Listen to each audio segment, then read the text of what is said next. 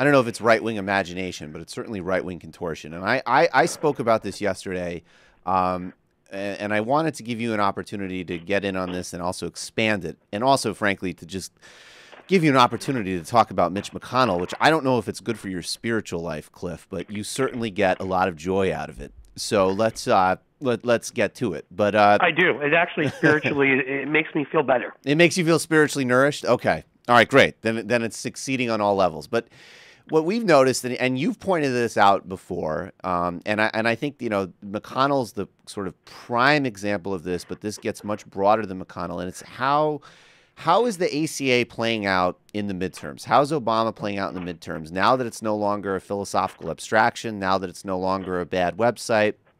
And, we're seeing the results, and, sure, there's some, it's again, we can say this a gazillion times, it's not a perfect law.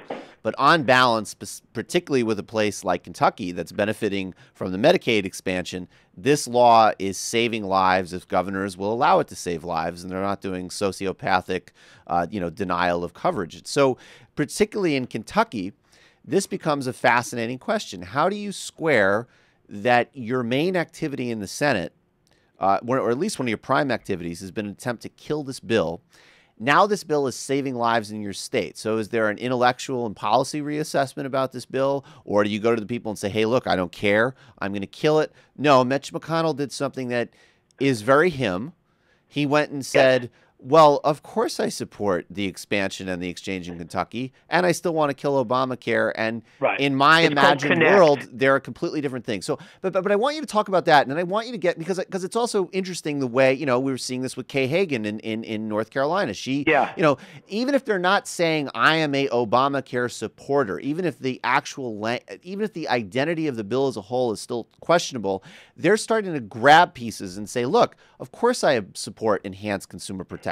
Of course I support increased Medicaid access. Of course I support people being able to buy affordable packages. What do you support? Is the frame changing on this issue, and how could it be further exploited? Could Democrats get even more aggressive on this? Well, it definitely could, and we've talked about this before. Yeah. I mean, McConnell, if Allison Grimes is willing to take this to him, it looks like her rhetoric is getting a lot better on this. She was avoiding it before, and I would give the same advice to Michelle Nunn in Georgia and others who have sort of just tried to avoid this issue. Don't avoid this issue. It's easier in Kentucky, clearly, because the governor, Steve Beshear, did what his plan was meant to do before the Supreme Court came out again with another stupid decision. What a shock! And said the states didn't have to accept Medicaid funding, and so just to be jerks, just to undermine the law, just to be the evil people they are, all these Republican governors refused to expand Medicaid, even though it was covered by the federal government, so that they could deprive people of health care. In Kentucky, the governor, Steve Beshear, a Democrat, decided to do just the opposite. He decided to expand, their system by as much as he could to set up not only expand Medicaid, set up an exchange called Connect in Kentucky, and it's been unbelievably effective to the point where over 400,000 people have now gotten health insurance through this. And this has created the biggest headache for the evil, manipulative Mitch McConnell, who couldn't give a damn about anybody else but his own career, because he's spent all of his time acting like, that he's done what Republicans do. He's negatively branded Obamacare, and he's created that same division that we talked about on global warming and gun control and other things.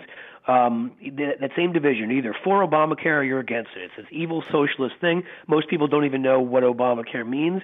When you ask them about the individual parts of it, they're for almost all of them, and by wide margins.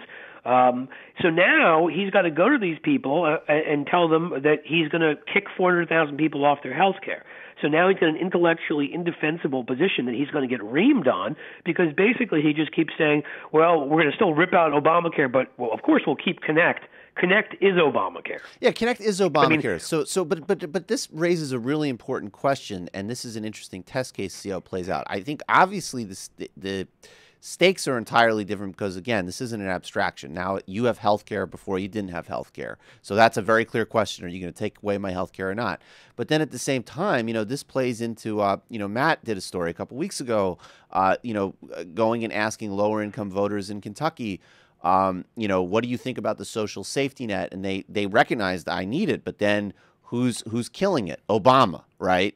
or Republicans aren't going to kill it. Just these really completely erroneous beliefs around it. So in some ways, it's a test case not only of how much mendacity and dishonesty this guy can get away with, but also whether, even beyond healthcare, how do we start to have an accurate conversation about social safety net? I mean, that really is what it seems like the stakes are. Well, no, it is, because this is what they've always done. What they do is they brand the term negatively. Right. So it's liberal or gun control or Obamacare or welfare or, keep going on and on from there, right? And they brand the term negatively. So people that are sort of more lower information voters or don't know as much, when they hear that term, they react negatively to it, not knowing what it does. It's Allison Grimes' job, frankly, and others in these races, to tell people, particularly those who can point to an effective and successful effort in their state, to say this is what it does. Say, hey, you know what? This is what Mitch McConnell wants to take. He loves yelling about Obamacare. Here's what he attacks Obamacare. He says this. He says that. Let me translate for you what he's saying. He will take this away from you. Right. There's federal funding that is paying for your health care. If you have health care through Connect, and Mitch McConnell is successful in what he intends to do, you will lose it. She needs to be very clear about that and very open about that and very forward about that.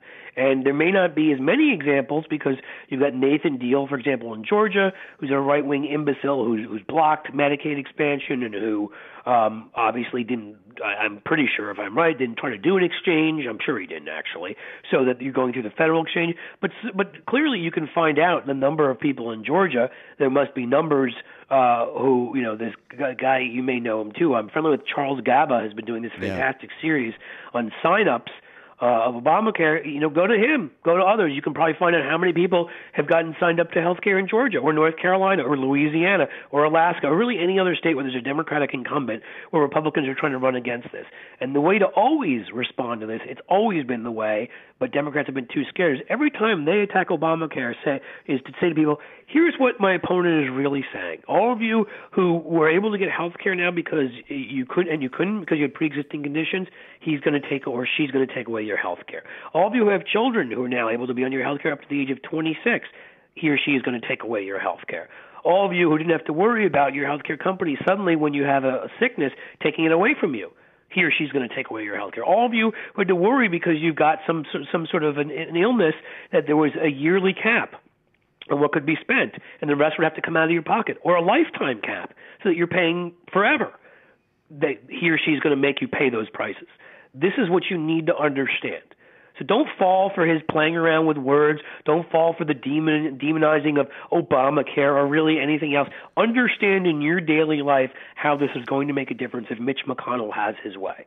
Well, it's just that simple. It's that simple. I mean, you could set up a website. The DNC should set up a death toll website.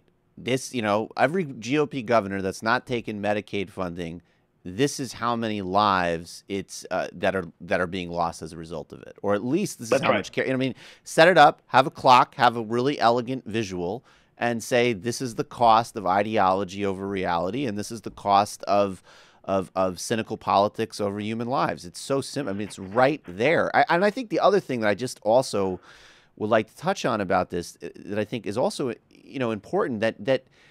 Obviously, even with the protections and even with the changes in all of these and the important reforms in terms of things like caps and things like, greater consumer protections, you see this in the VA hospital, and obviously that is a real crisis, and it's led to people's lives being lost. It's not an Obama crisis; it's a long-term crisis in the VA. But they immediately go to the cynical move and the obvious move is, well, this is what happens when you have government wait times and government health care and government bureaucracy. I want to see Democrats need to get on the bureaucracy's bureaucracy. When you dealt with HMOs and insurance companies and they rejected your claims and they didn't return your calls and they gave you 1 million onerous forms to fill out, what is that? That's bureaucracy. This isn't magically freedom. Right. This isn't magical freedom because it's conducted in the free market. And Democrats, well, it's a business, so it must be it must be completely transparent and successful. Like Blackwater. and Exactly. And all these other, I mean, the thing that has always been the one, you know, I mean, there have been a number of sort of rhetorical devices that Democrats have never been willing to use, responses have never been willing to use, that just drives me freaking nuts. And one of them is allowing this trope, allowing this garbage to go forth, that government is inefficient, but business is so efficient. Wall Street was damn efficient in 2007, wasn't it? Right. I mean, you know, the truth of the matter is that as business gets bigger and bigger, and this is what people should point out, it becomes less and less efficient. You know, you may have an argument when it comes to small business, but don't come talking to me about big healthcare companies and big oil companies and Wall Street and places like that. These large companies that you're going to tell me that are impersonal and are bureaucratic. You're going to tell me that they're efficient? Give me a break. Bureaucracy is bureaucracy, and we want you to have more health care and spend less time on the phone with your HMO. And in fact, if you're us, we don't want there to be an HMO, but that's another story. It seems like such an obvious argument. Before, that's the death panel. They're the ones deciding whether you'll get your exactly get covered or not. That's your actual real life death panel. Right. We just want you covered, and we want you to waste a hell of a lot less time dealing with these private sector bureaucracies, and that's exactly what they are. And that also should be hit every single frickin' day. That's right. But Cliff Schecter, I appreciate you coming on while we pinch hit for Sam, and it's a pleasure as always.